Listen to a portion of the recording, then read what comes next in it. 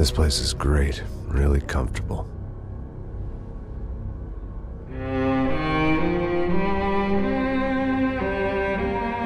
I'm just gonna get settled in. Time to move on. Get on with my life. Yes, absolutely.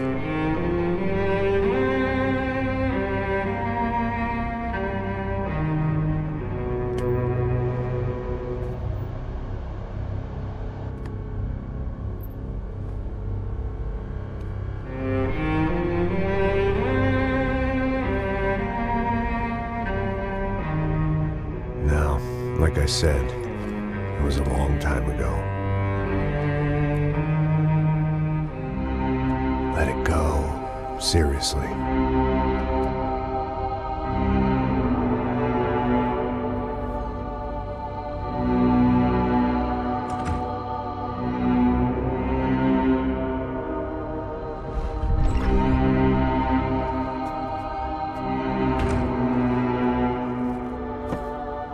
Definitely more my style than Panama, or Hoboken, I guess.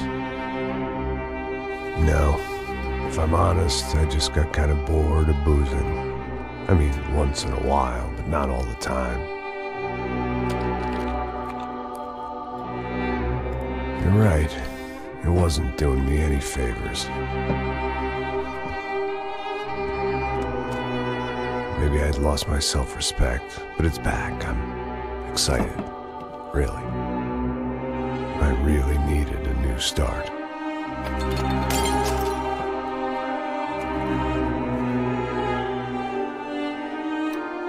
I think you're right. I think I am gonna like it here. It certainly ain't New Jersey.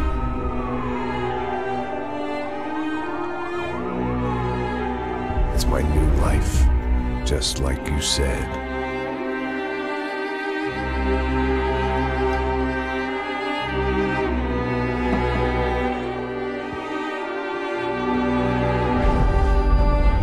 Listen, if you think I can still do a job, what have I got to lose? Apart from the weight. Very funny. Ha ha. Yes, that is a fake laugh, you jerk.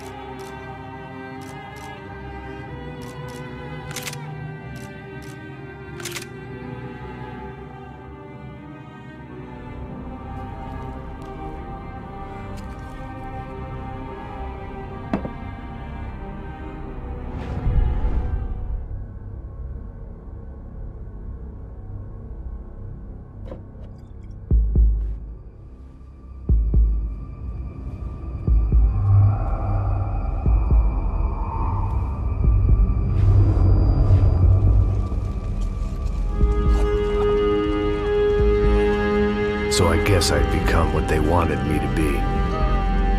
A killer.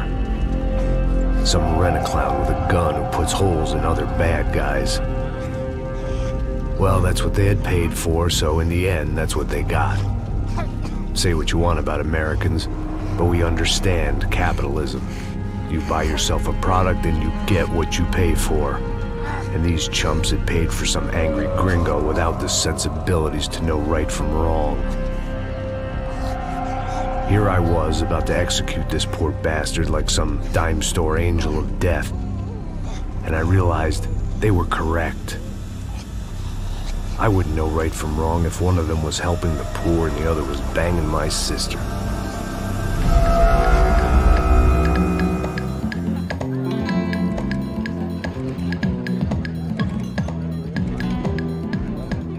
I'd arrived in Sao Paulo a few weeks before. I was working a protection detail for the kind of people who need protection in a town like this. And what kind of town was this? One where I didn't speak the language and they didn't water down their drinks. So for now, we seemed to get along just fine. Of course, that was about to change. Hey, brother. Hey. How's the cocktail? It's scotch. I never mix my drinks. Well, at least not on duty. Something like that. Man, that favela is big. Yep. Nothing like the view of extreme poverty to make a penthouse cocktail party really swing. I guess they call it trickle-down economics. That's funny. It's supposed to be a charity thing. Drink and give money. I don't know, something for the kids. Hey, listen, man. We better look lively. This place is a nightmare. They just got cowboys running security downstairs, and something rotten in the air. That didn't mean much. There was always something rotten in the air. The family we were protecting were local celebrities, rich parasites with delusions of humanity. The kind of people who end up in glossy magazines or body bags, depending on how their luck runs. So where are they all? I see Rodrigo over there talking to that guy. Yeah, I don't know him. That guy next to him, he's some kind of cop. I think, I'm not sure. Serious, though. Big N cop, anti-gang sort of thing. I can't remember his name. So who's this guy? That guy's a plastic surgeon or some kind of surgeon. Tummy tucks and cock implants. Look at Marcel. Still dances like a fool. Guess that's what a European education and a coke habit will do for Ricky Martin look-alike. That's very funny, Max. Oh, excuse me.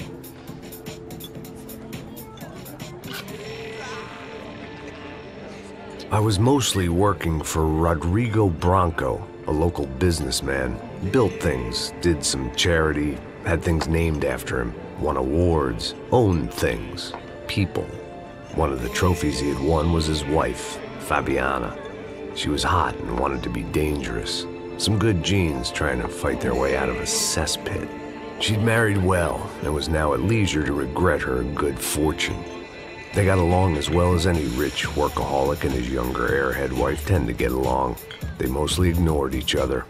She spent a lot of time with his cokehead younger brother, Marcello. He was a good-time guy if your idea of a good time was an expensive suit, a bottle of champagne, and nothing between the ears. The middle brother, Victor, had just walked in. He was a local politician.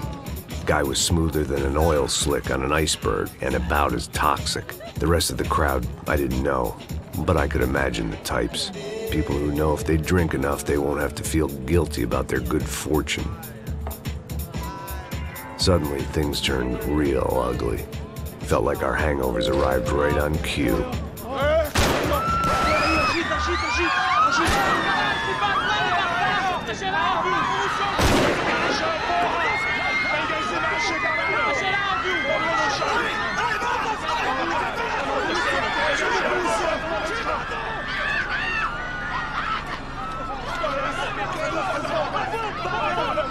Passos! What was that? I don't know what the fuck that was. Let's go. Things had gone from fine to fucked up in about a second, and now there were two idiots at the wheel. Clear. Got this floor? Sure. Look after yourself, bro. Stay safe. It wasn't my own safety I was concerned about, trophy wife or not. I'd said I would protect the girl. I hoped I hadn't lost my edge, along with everything else.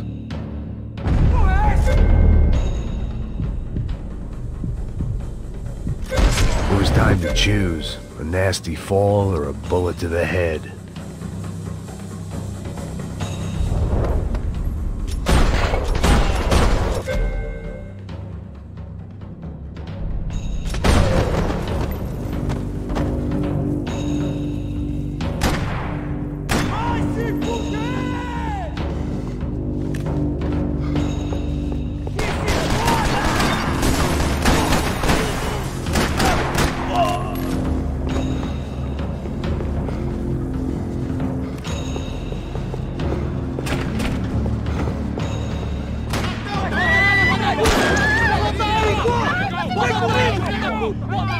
Don't be stupid! Don't be stupid! Let her go! Let her go! Come on! It might have been stupidity or drunkenness, or maybe both. But before I knew it, I was back taking insane risks, trying to save fallen women.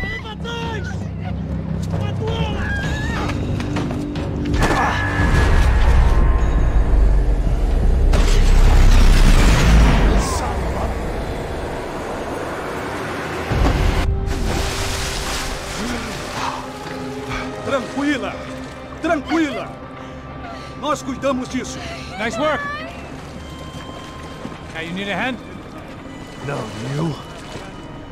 Who the hell's Rodrigo? I don't know, man. Thanks. Somebody's gotta go find him. Está tudo sob controle agora. Fica tranquilo.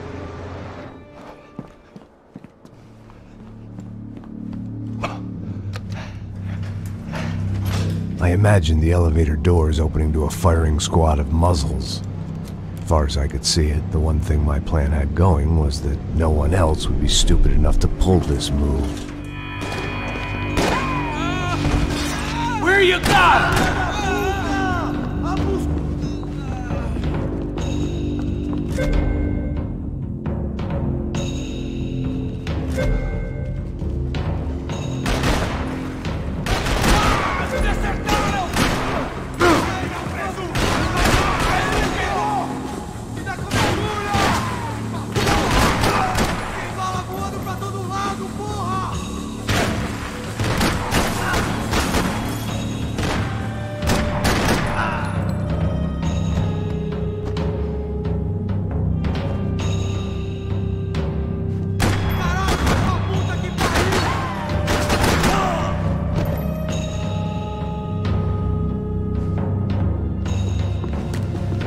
Once Bronco was out the door, all bets were off.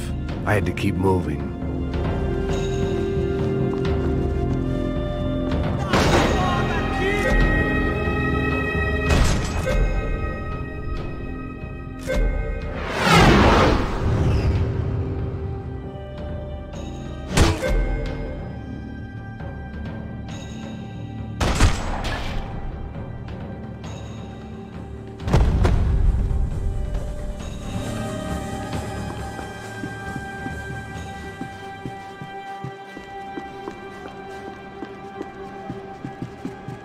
It looked like they were taking him out through the basement. Maybe I still had a shot.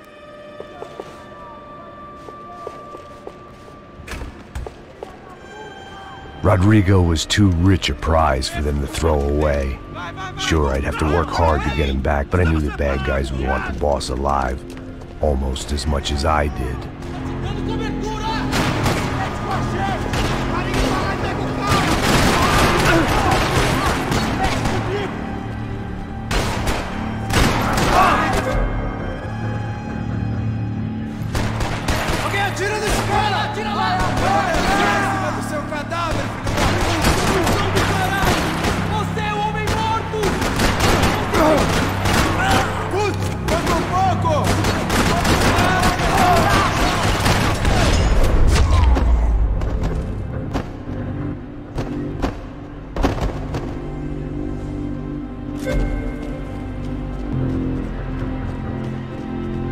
The control box was on the wall to the left of the gate.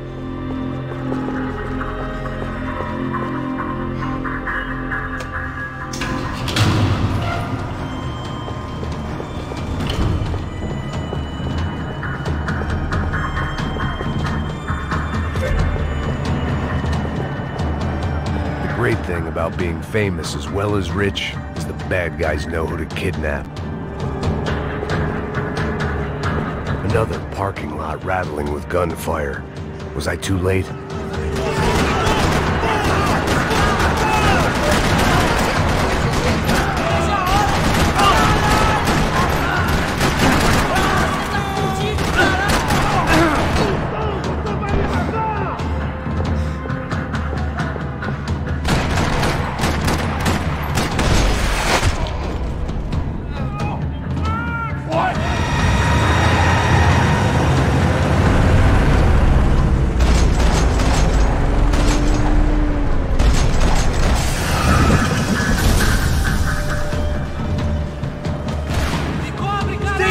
Mr. Bronco!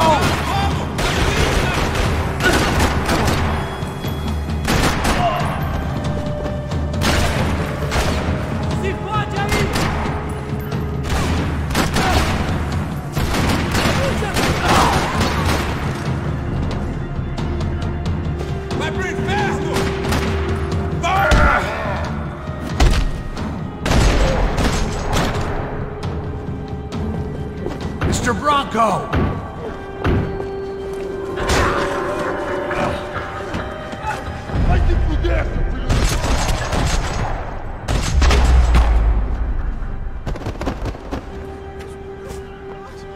You're okay. You're okay. Yeah. Come on, get up. Come on, get up. You're okay.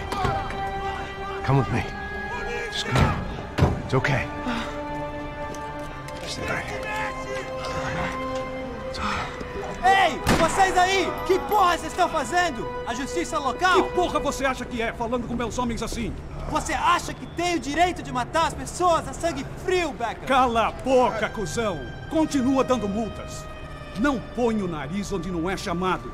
Vamos! Me ajuda, cara. Chama uma ambulância! Vamos. Me ajuda. Fuck. You did good, Max. You say so. Don't look so good. Hey, what could be better, huh? The good guys are reunited, and the Commando Sombra are dead. I guess. So who's this guy? I don't know. Some kind of cop. Different branch of the police. Not UFE, but normal cops. I don't know about this stuff, politics. Everywhere politics. Shit, Max, you look kind of beat up. Let's get this lot home, and then I'll get you home too. Come on.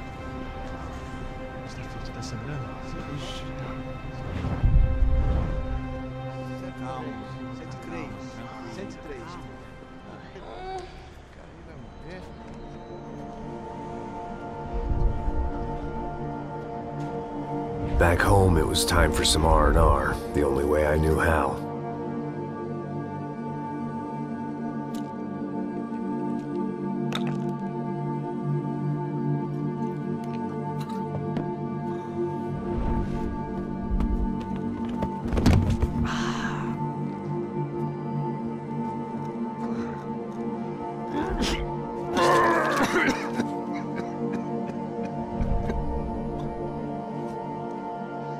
And with that, I guess I was ready for bed.